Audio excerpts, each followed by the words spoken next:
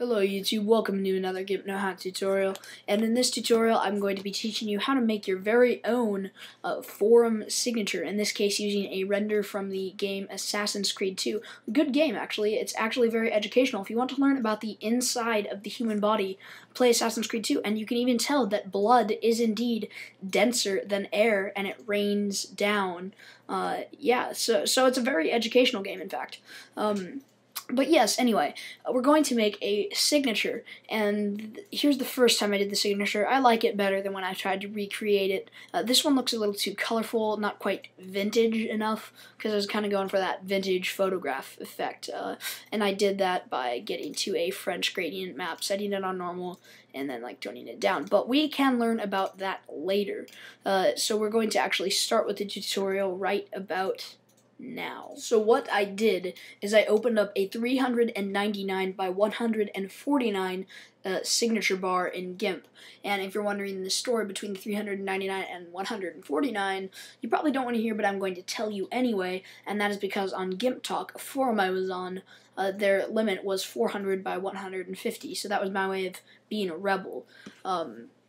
So we're going to go File, Open as Layers, and the very first thing we need to open is the Assassin's Creed render stock that we got from Planet Renders. The link will be in the description. Now I'm going to go right here as a starting point because, as you can see, it has lots of reds, nice contrast with the white, and even some of the brown and the machinery on his blade. So the first thing we need to do is we need to go Filters, and I believe it is Noise, and then Pick. And tone all the settings up to 100 and check Randomize, and then click OK. Next, we need to begin darkening up the background, and the way we're going to do this is because we don't want that much white, because we want there to kind of be a light source. We're going to duplicate this layer and then take the Move tool and move the cape right over here so we get this nice dark reddish color, except we want to preserve the flow as well. So we're going to take this tool and flip that picked horizontally, and then we're going to move it right here. So this way we have two capes in a kind of center where we'll place the render. I think this will work out pretty good. Now we're going to go File, Open as Layers, and open up the render again. Get used to doing this. Now this render is too big for our purposes at the moment, at least. So we're going to scale this down about here.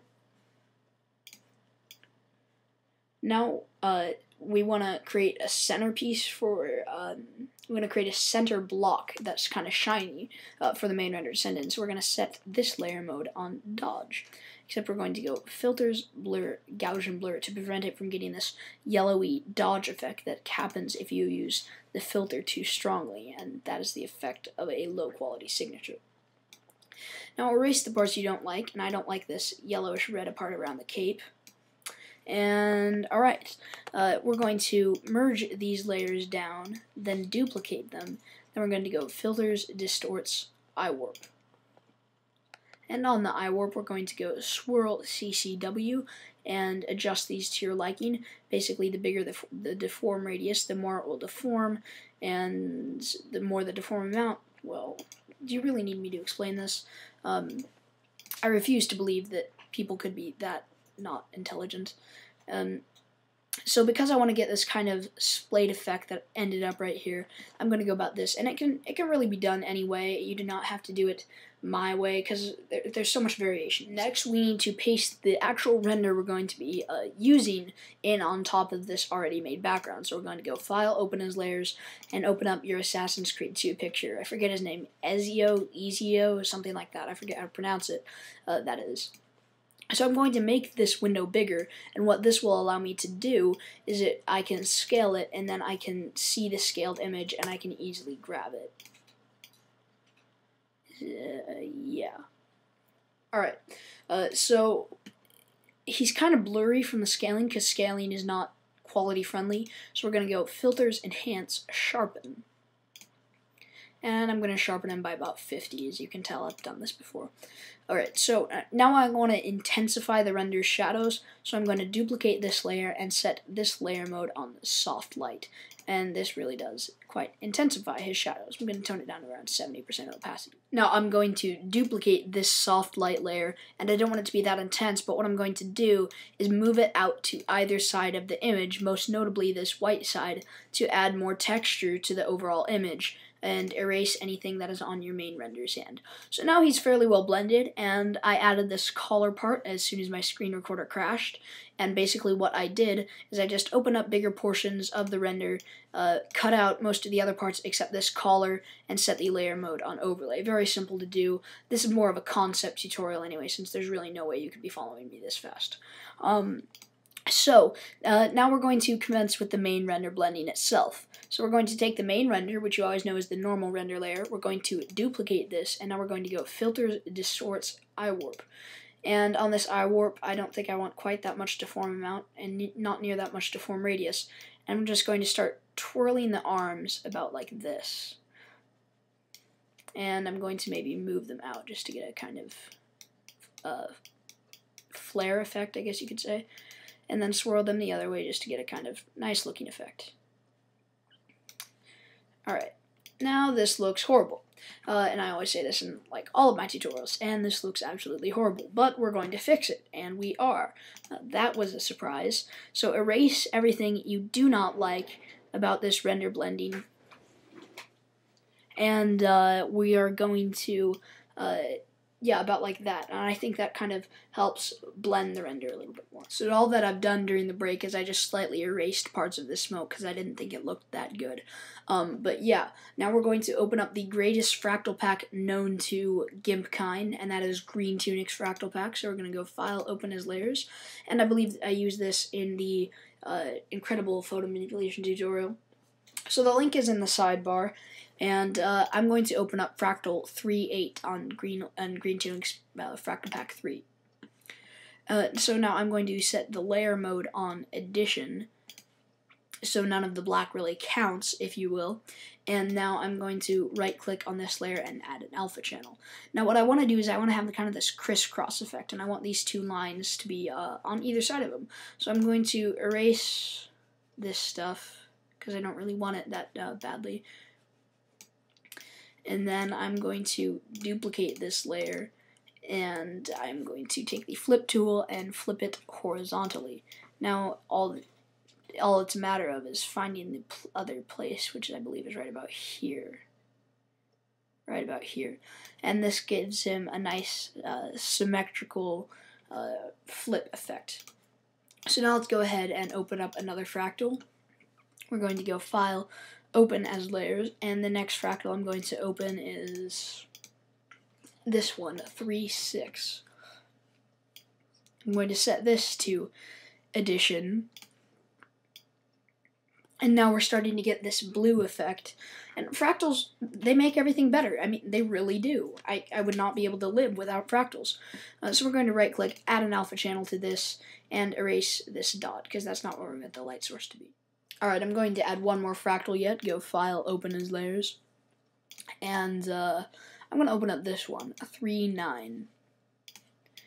And set it on Addition as well.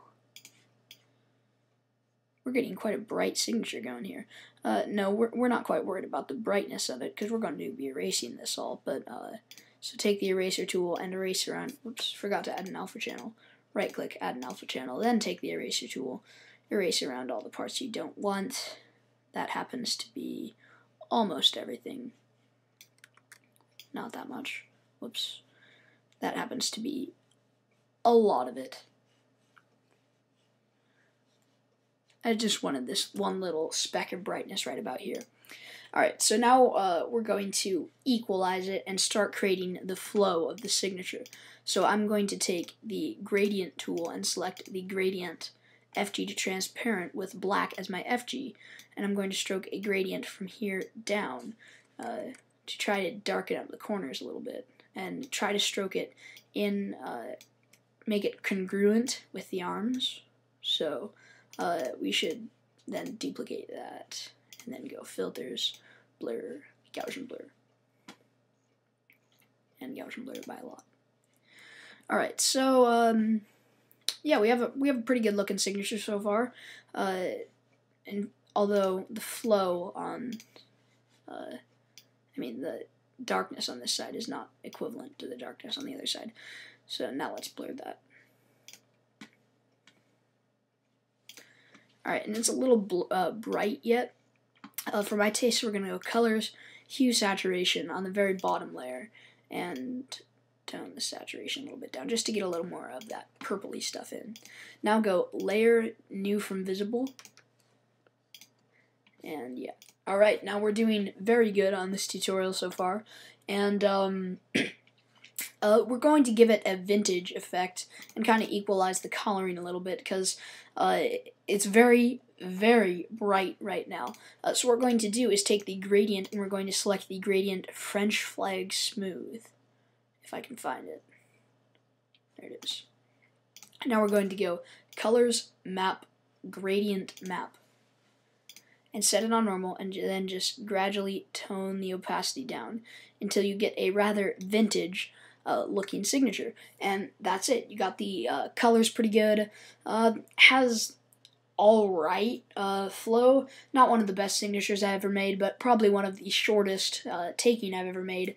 And I would show you how to make text, but we are disgustingly over time right now. So instead of making text, we're just going to go File, Open as Layers, and open up the companion cube, because the companion cube makes everything better, and everyone will love this signature if I put the companion cube in it. If any of you get the companion cube reference, just go ahead and post a comment down there, and the first one to post it gets a metaphorical cookie. So we're going to click overlay and see if anyone can spot the companion cube. Thank you very much for watching this Gimp Know-How signature tutorial. It was pretty god-awful fast, but hopefully you got something out of it. I mean, this was fast even for me. But yeah, this is Gimp Know-How. Thanks for watching.